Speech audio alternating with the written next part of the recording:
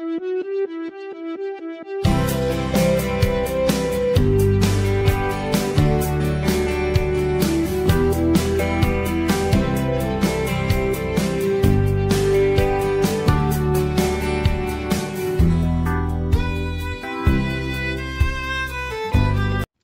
we're going to take this thing for a drive, so let's start her up.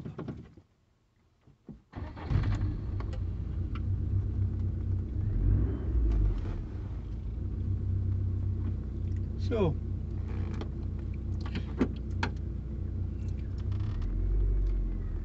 we're just moving off now. First thing to note, just moving off, the steering is really light. It's a bit jumpy. Idle's maybe a wee bit rough.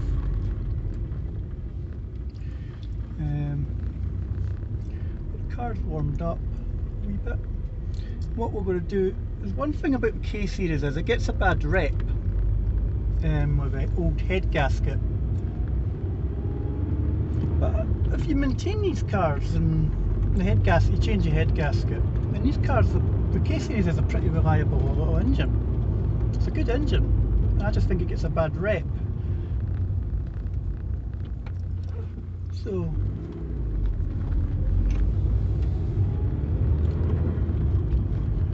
it's quite a light wee car to drive. Got the engine behind you so you can hear everything. And I believe that the engine comes alive about just after 3k, so we're just going to come round this bend.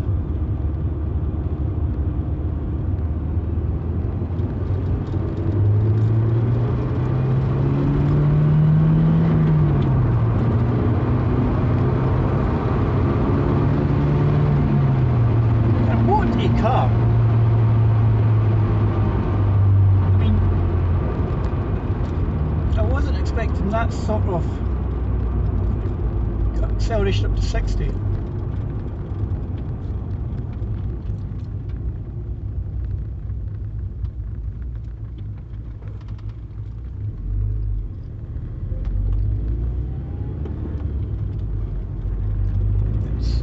a really sweet little engine, and just like in town, you wouldn't think you're driving a little sports car. You could associate it, you could be driving a Metro, for example. I don't know, because you wouldn't know that it has this engine underneath. You wouldn't associate it being a 1.8. Just seems it's very quiet. I mean, there's a bit of noise from the hood. You also get the soft top as well. So there's a wee bit of noise from the hood rattling about. And the gearbox is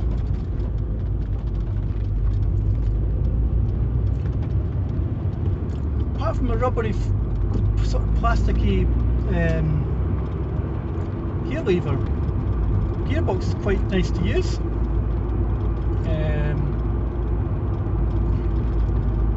If you're wearing big boots, then maybe the pedal position isn't for you. There's been times where I'm a size 9, I'm wearing big boots, where there's been times where I've managed to catch when I've changed gear, I've managed to catch the brake pedal.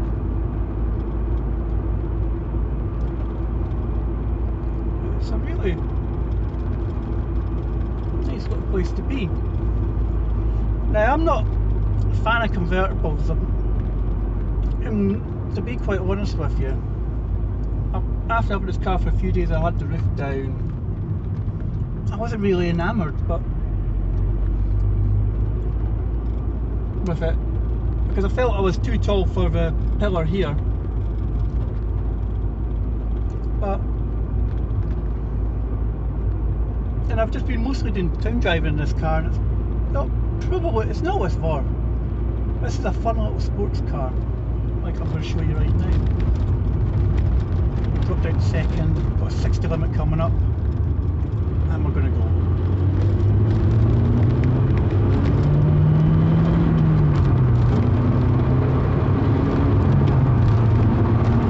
I mean, that is just smile on your face.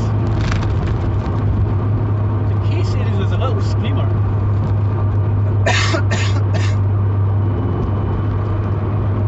And I've still plenty of gears to. I've still got extra gears to go.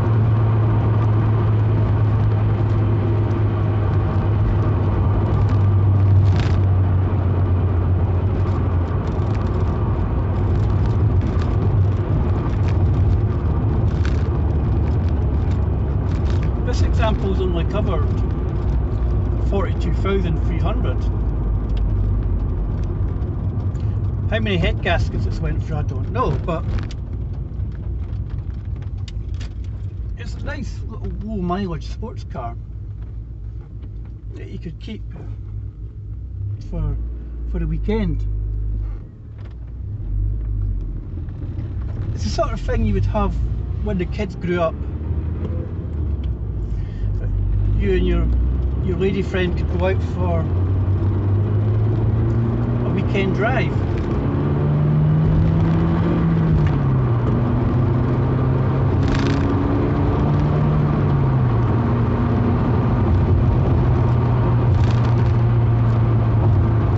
I mean, I just love it. I wouldn't say it's the ideal car for me, but if I could have this as a weekend toy and just use it at the weekend, then I would.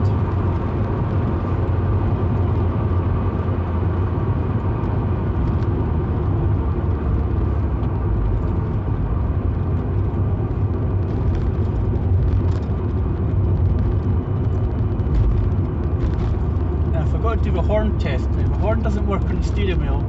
There's a button under the dashboard. Incredible. So from here, I would say the car's got character. I mean,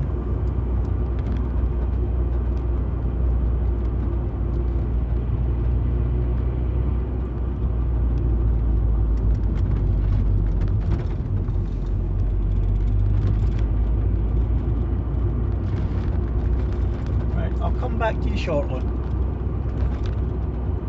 Right, viewers, I think we shall carry out a 0 to 60 limit and see how fast this car gets up to 60, and then we'll carry out an emergency stop, and then we'll do some summing up.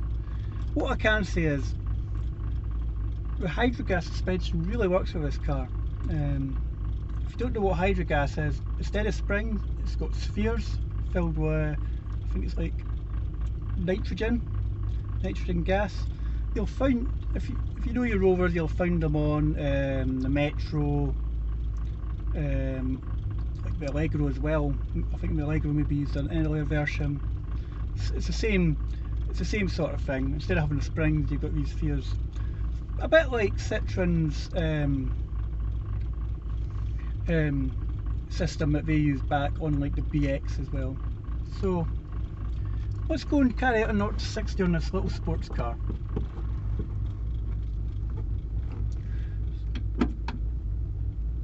I think what we'll do first is we'll do our emergency stop.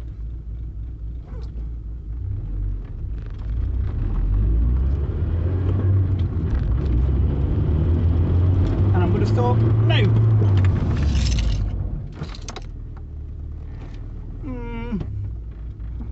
I'm not so sure. See if we can carry out another one. We can. Doing the back of here. I just don't feel it was.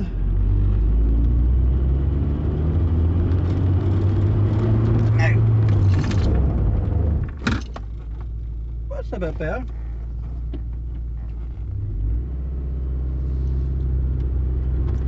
It does stop.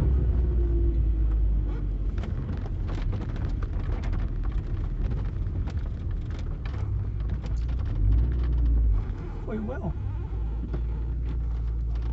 Right, let's do this 0 to 60 now, and then we'll do some summing up.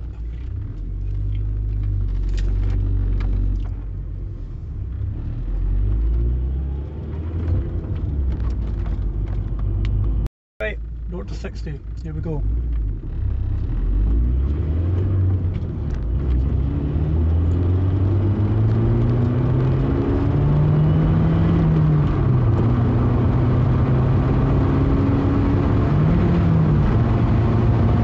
60.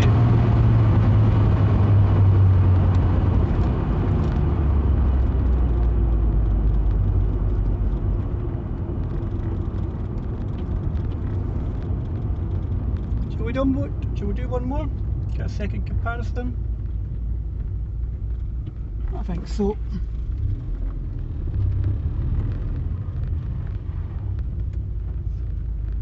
It's got a good wee turning circle as well.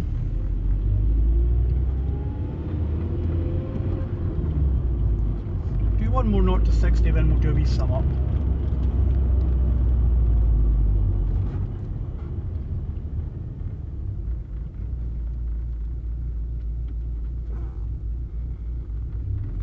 Now.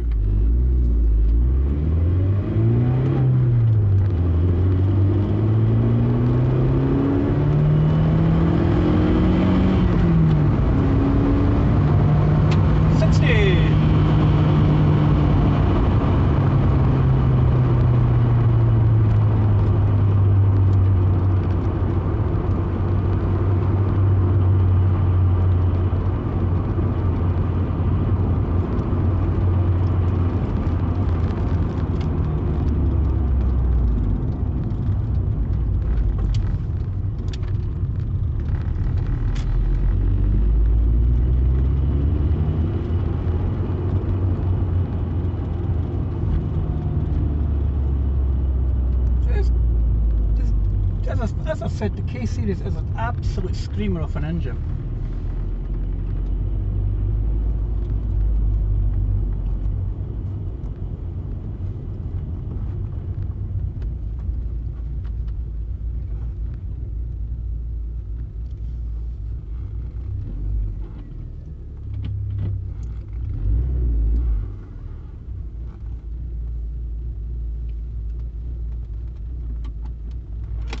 So I think we should maybe think about summing this car up.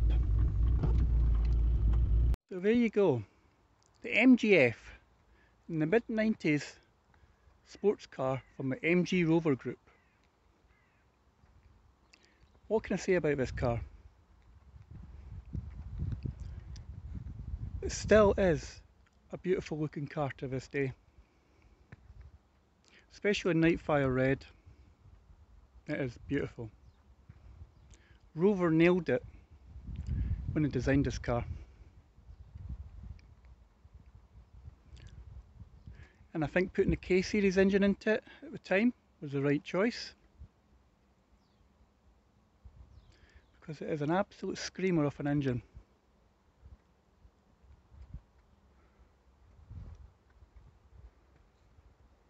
I mean, they could have launched an MG Metro or an MG Rover Metro type of thing in the mid-90s, but this was the classic little sports car to rival the MX-5 and like the Lotus Elan. It's a beautiful wee car. I mean, later in the MGTF you got this sort of Toyota VVTi powertrains, and I believe you also got earlier 1.6 petrol versions as well.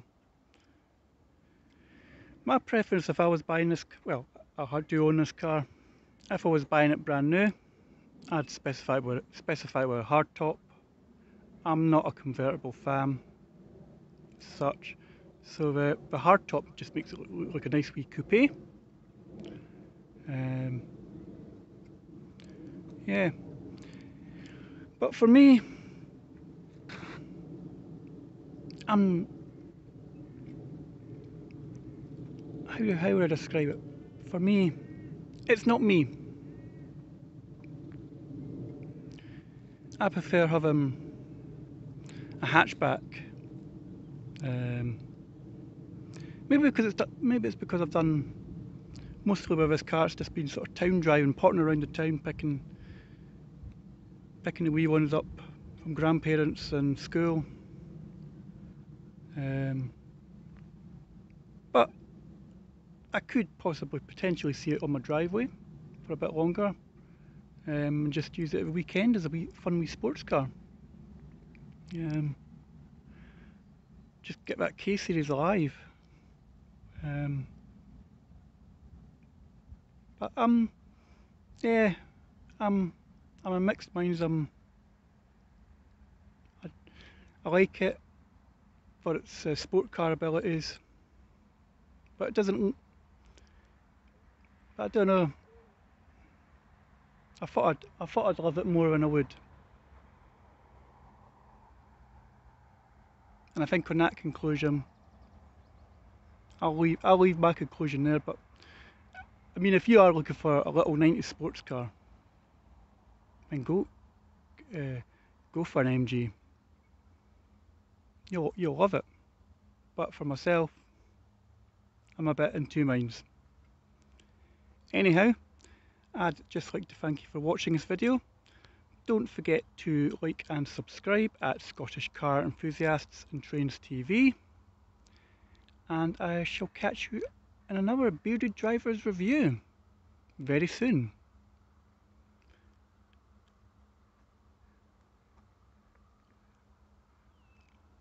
Still is a pretty little car though. Nightfire Red.